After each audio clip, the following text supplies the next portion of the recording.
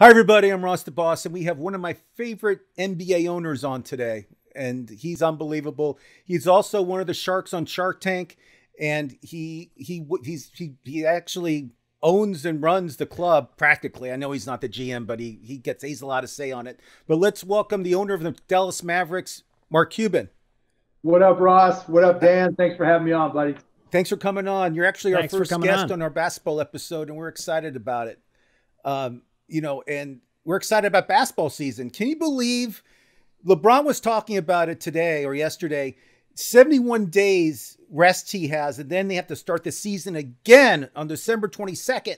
Let me just tell you something. I'm a LeBron fan, but if you told me that I could win, see that guy in the background right there? Another Larry O'Brien trophy, but this offseason would only be 71 days, I'd say hell yes. Hell yes. It's only after you get it that you can complain. So yeah, sorry, LeBron. No. I'm Deal with with you it. on that, Mark. That makes a lot of sense. Somebody I who would doesn't make have it wouldn't be all complaining about day, that. every day. And I'll tell you what, if they all want to just say, Mark, tell your guys they have a 10-day off season, but you're going to win the championship, they'll all say yes. Now, Mark, I have to say this. I am a Cleveland fan. And when LeBron left and they were playing the Mavs in the championship, there was a whole thing of Cavs for Mavs. I'm sure Right. you heard about it. With Dan Gilbert, of course. We were so mad at LeBron. I came around, of course, and I accepted the trophy that he brought us. But at the time, there was no greater heroes than you, Dirk Nowitzki. Oh, I know. I went to those Cleveland, guys. and people gave me standing ovations after we won. I mean, it was crazy. It was crazy. There's a famous photo of you with the trophy at the urinal, which I actually showed on the Tonight Show when you were on it, which is I still have on my wall somewhere.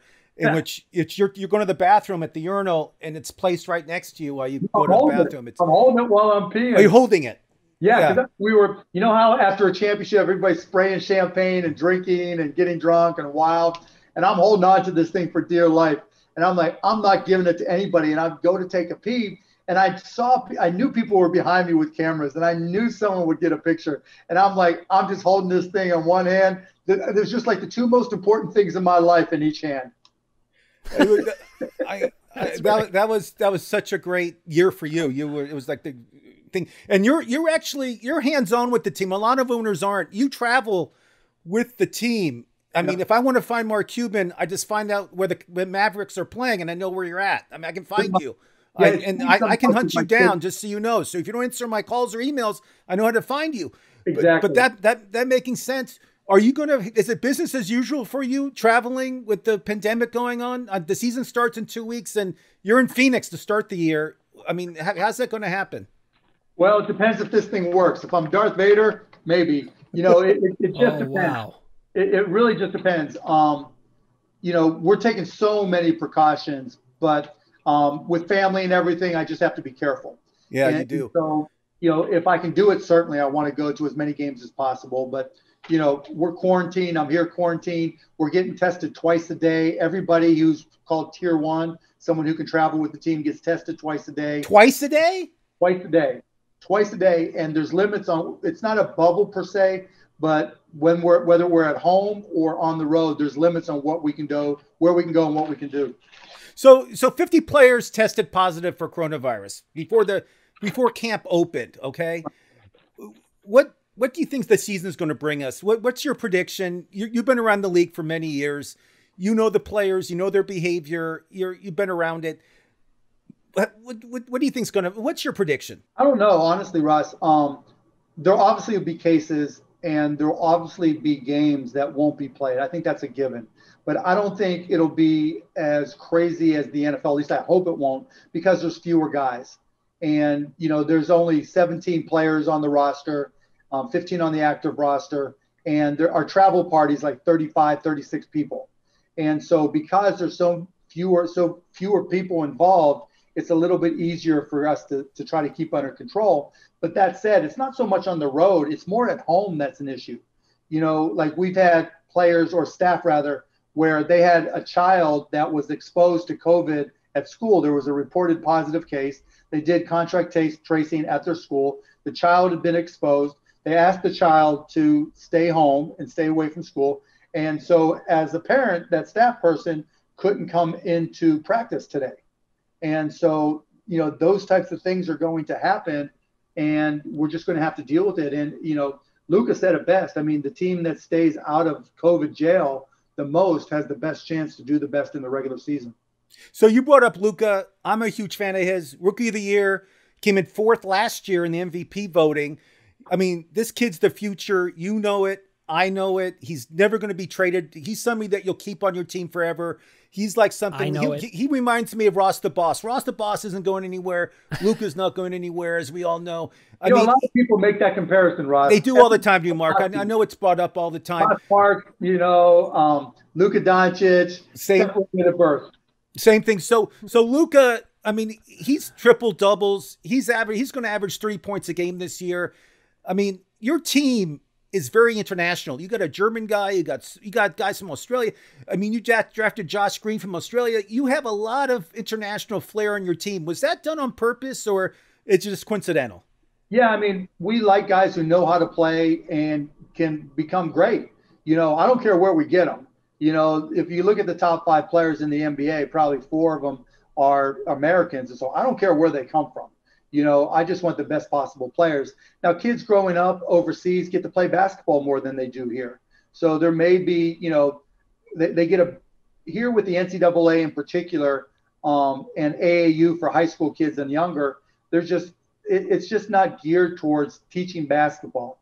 It's geared towards, the NCAA has got all these rules. You can't practice near as much. AAU, just because of the circumstances, they don't really practice all that much. They play so many games.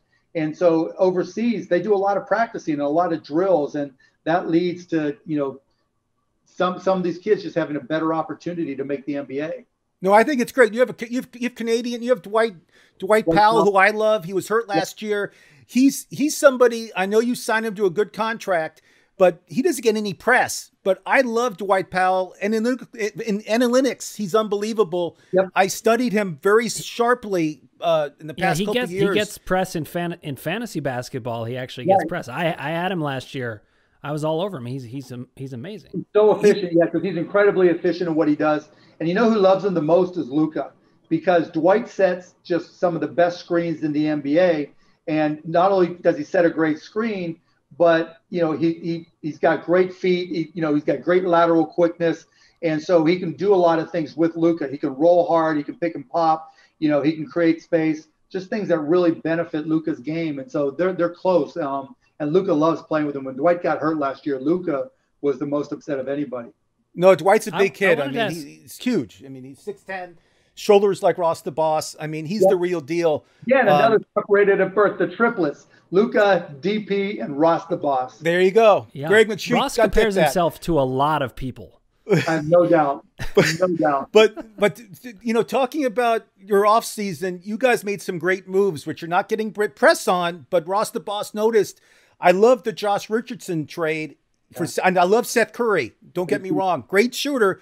But your team didn't need offense. Your team had enough offense. You guys were actually number 1 in the NBA last year in offense, which is great. Yep. But defense was your problem. Yep. Yeah, we couldn't get those stops at the end of games that we needed. And so that created problems for us. And so bringing in Josh Richardson, bringing in James Johnson, re-signing Willie Cauley-Stein, getting back both Jalen Brunson and Dwight Powell, all these things will help our defense considerably. And then the kid we drafted, the Australian kid, Josh Green, he can D up as well. And so, we Green's good, and Bay's good too. Bay's a monster on defense. Yeah, Tyler Bay, he's going to get a shot. I mean, he's still coming around, but oh my God, the athleticism on TV and the grit that he has, he's a player. I agree. I think the Mavs have people don't talk about you guys much, which you like. I know you don't want. You probably like that, right? You must like that. You must like that. And I know Luka's good friends. Somebody who I love on your team. I want to do a reality show with this guy. Is Boba? I mean, he's unbelievable. This guy's the funniest guy. I met him one time when he came to LA. He's a friend. It's a friend of a friend, and he's a joke a minute. I mean, and he's 7'4". He's the second tallest guy in the league, and he understands English. He pretends he doesn't, but he knows what you're saying. Yeah, 5 languages. Boban's teaching me Serbian. And so, it's, Dobro utro, Dobro dane, brate. I mean, he's got a heart of gold. He's just such a good kid. And you just got to give him more playing time. When he gets in there, he gets the points, he gets the rebounds, he gets the block shots. Matchups, right? You can't have him in there against somebody who's big and can shoot threes because he can't get out there away from the paint and guard people. But when you get a matchup where it's against somebody who doesn't shoot threes, I mean, he's unstoppable. Boban's biggest concern in offense is he's so big at 7'4". When he turns, his elbows are always face high for whoever's defending him. Right, just from turning around. Automatic technical foul, automatic offensive foul. And so that's the biggest challenge he has. You've had such an international team.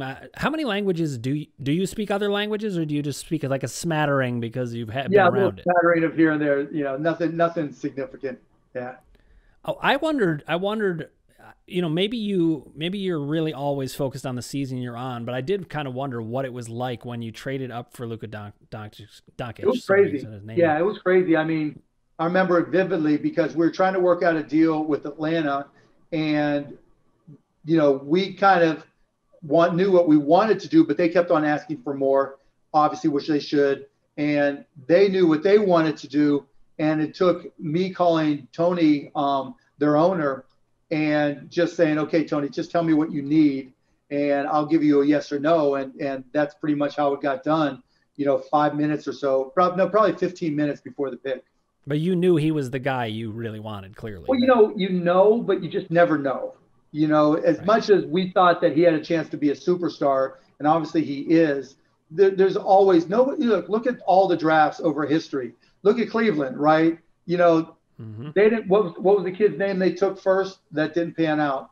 There were many of those. Which one? Well, you know what I say, right? But for the draft, no one drafts somebody number one in the draft not thinking they're going to be a superstar. Yeah, I can't even. Anthony Bennett, I think, is the one. Anthony Bennett, that's who it is. I can't believe UNLV. Yeah, I mean, when the Cavs drafted him, they thought they were getting the steal of the draft. Everybody who picks first thinks that, picks second, third, and so there's always risk. But, we just love Luka either way. It happened a lot faster than we expected. So with COVID, are you guys having fans in this? I know LA's not having any fans. We're allowed to. We're allowed to. And actually, we had Disney on Ice at the arena where we had like 2,500 people. We had a high school basketball tournament, the same thing, but that was, last week, not this past weekend, but the weekend before. But the number of cases has increased significantly since then. So I'll make the decision some point next week. You will. I will. Yeah, it's my call. And I'd like to have fans, but I want to make sure it's safe. Yeah, I mean, it's a different world. In LA, they're not allowing any fans at football games, basketball games. You name it, there's no fans. The 49ers actually had to move. I know. Everything to Arizona. There's a percentage of the population in Texas who doesn't think COVID is real, and so it's just a whole different beast here. Has anybody on your team contracted it? Yeah, I mean, across the organization, absolutely. Yeah. So you guys obviously very careful, not doing anything crazy. Players we're doing everything possible to protect everybody. I mean, like I said, we're testing twice a day. I mean, my hands are getting raw. I'm finally getting calluses on my hands from. Me too. Look, me too. Hands, I know, and you just like your bones start to pop through. Yeah, I mean, it's like I'm finally cognizant of when I touch my face. I'm trying to get guys all on, in the same, to understand just how it can be caught and transmitted.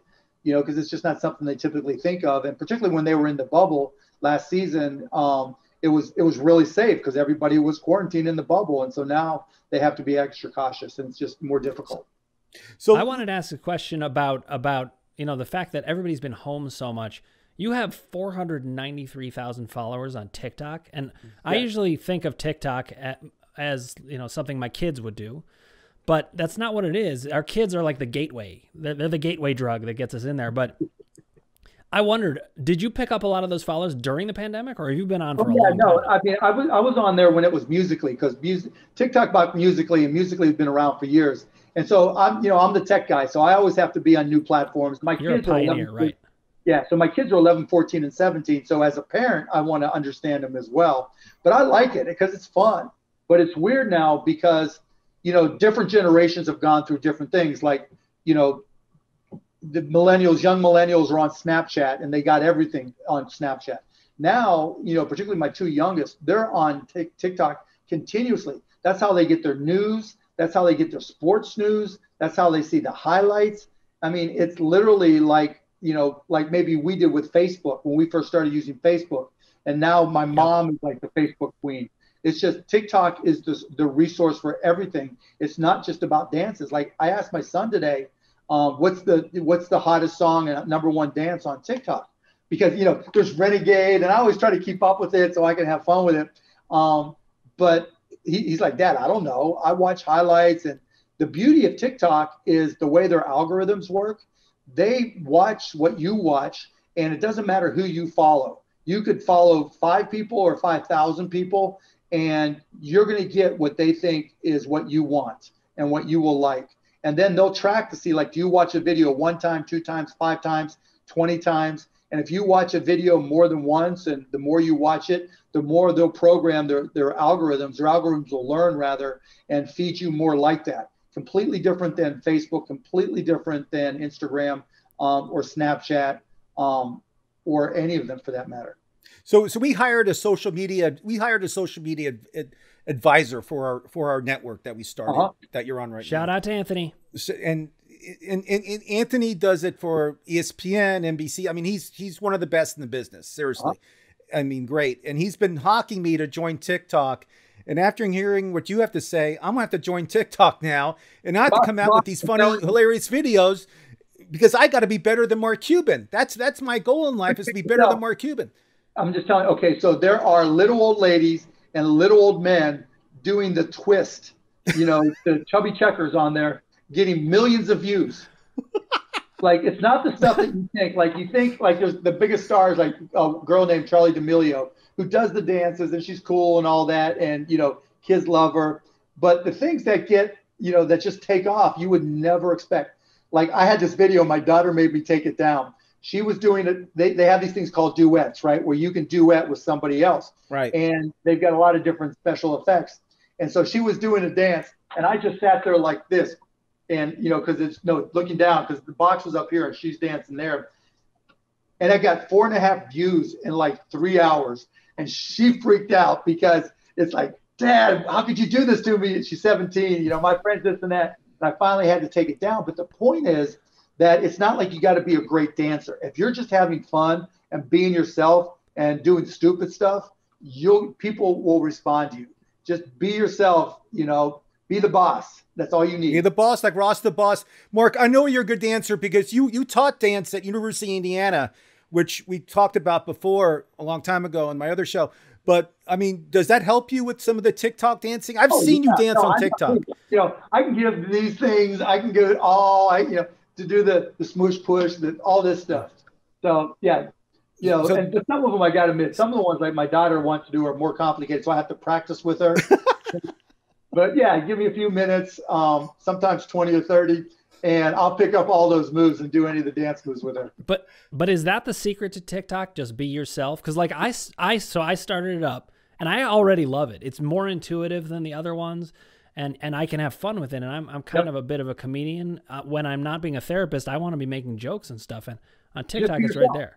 Yeah, and the other thing to do is there's themes that happen on TikTok. So things that you think are funny to you. So there's this other kid, right? He goes, the 5 worst names on the planet. And he just starts screaming these names. Joe, who the hell names their kid Joe? Joe is so plain. No, that's the 5th worst name of the planet. What's the 4th worst name? Sean. Oh. So he's going down, and because my kids brought it to me to watch. What's the ultimate worst name on the planet? Mark. So I do a duet with him where I'm sitting there listening like this, and then he gets to Mark, and I'm like, and it's getting millions of views, right? Millions of views, and then TikTok actually took it down because he cursed in it, and you're not. So they have you can't curse.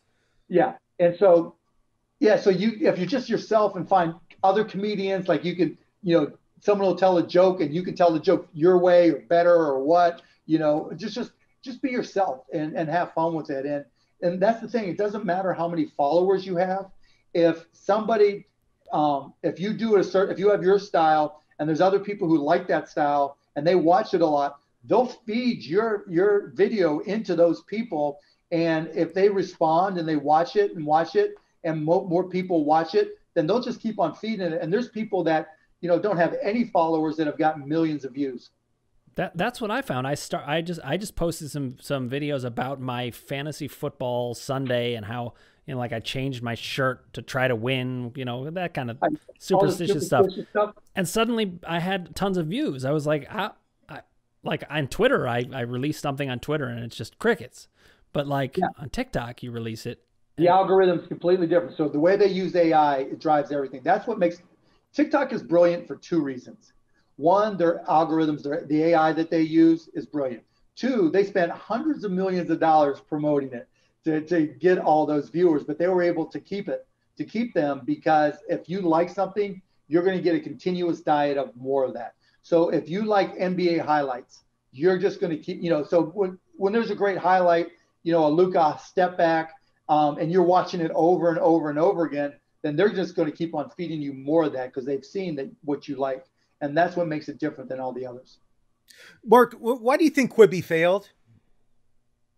There wasn't a compelling reason to try it. They tried to make it about the form factor and the technology when it should have just been more like Netflix, where it's just great content in short form and come on and get the content. And oh, by the way, here's how you can watch it if you want to watch it that way. So if you want to watch it on your TV, like everybody else, just happens to be short form, go for it. And so what shocked me because no one understands story better than Jeffrey Katzenberg. And so I was really surprised. So it should have done well. It really, really should have done well. They just promoted the wrong angle. Oh, they had Justin Timberlake. They had Brad Pitt. I mean, they had huge names. They asked me to work on it, and I was working on another show. But long story short, I didn't like their game plan. I kind of heard about it and I read about it, and I didn't think it was going to. I think people don't want to pay for a service they can get for free, like you just mentioned on TikTok or Instagram. I don't think they mind paying, right? Because we pay for Netflix, but the content's got to be great. Yeah, and they you're right. had a lot of great content, but they didn't lead with the content. If it would just been Netflix-like, or pick one, HBO Now, like whatever, any of them, Max. right? Yeah. Disney, right? Or HBO Plus or Max, rather. Then people would have tried it. Give them the 7-day grace period, 7-day free trial, right. And they would have tried it. And if they love the content, boom, you're okay. I mean, and look what's happening now with Time Warner putting their movies. They're going to stream them on HBO Max first. Something that we did 15 years ago with Bubble and 2929 Productions and Landmark Theaters. I remember. And Magnolia Distribution. And it's going to work. It's going to work great because I thought it's huge. Like The Matrix is going to be on HBO Max.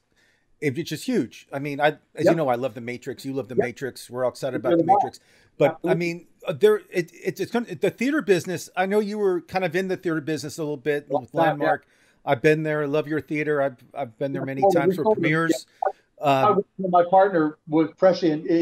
We sold him a couple of years ago, so we were fortunate we missed all this. But I was there when you guys had it. But when we did it, we allowed day and date releases because we knew that there were people who wanted to go to theaters to watch a movie, and there were people who wanted to stay at home and watch a movie. And there's a market for both, but you can't pretend that people don't want to watch movies how they watch it, how they want them, where they want them, when they want them. No, my brother works for Disney. He does distribution for film, and he's in charge of the whole West Coast. And he's practically looking for a new job now because because it's going to be those tough. days are over. It's not that theaters will go out of business. It's just there'll be half as many. Yeah. And if there's half as many theaters, all those theaters will be fine. This is one of the things that I think is so great about Mark, what I do know of you, and people like you, the innovators. You understand where things are going, and and you need to be ahead on that. And so it's interesting. Yeah. Look, that's the fun part about being a geek. But that's why I work at it. I mean, I read hours a day trying to keep up with all this technology stuff. But if you can take the tech and apply the business and mix them together, it's not hard to kind of see where trends are going to go. Right. So I had a follower ask me if I said I'm going to interview Mark Cuban, and is there anything I should ask him? And he said, ask him if I'm in college, what fields should I be looking at right now? AI, anything related to artificial intelligence. You've got to understand AI going forward. That's going to drive everything that we do. If here's the internet, here's mobile computing, here's artificial intelligence. It's going to impact everything, all businesses. If you look at the top market cap companies on the stock market across the world, the top 10 are all the best at AI in the universe. That's why that's why they're $1 trillion plus market caps, because they're the best in the world at using artificial intelligence. And they'll also be taking over the world. They'll also be taking over the world soon too, when the robots take over the world, as we all know. When the singularity happens. So singularity, that will happen. Absolutely. So Mark, really quick before we go, I want predictions out of you. Eastern Conference, who's your number one team out of the East? I don't make any predictions, boss. You know. Okay, no predictions. What team is the most stacked?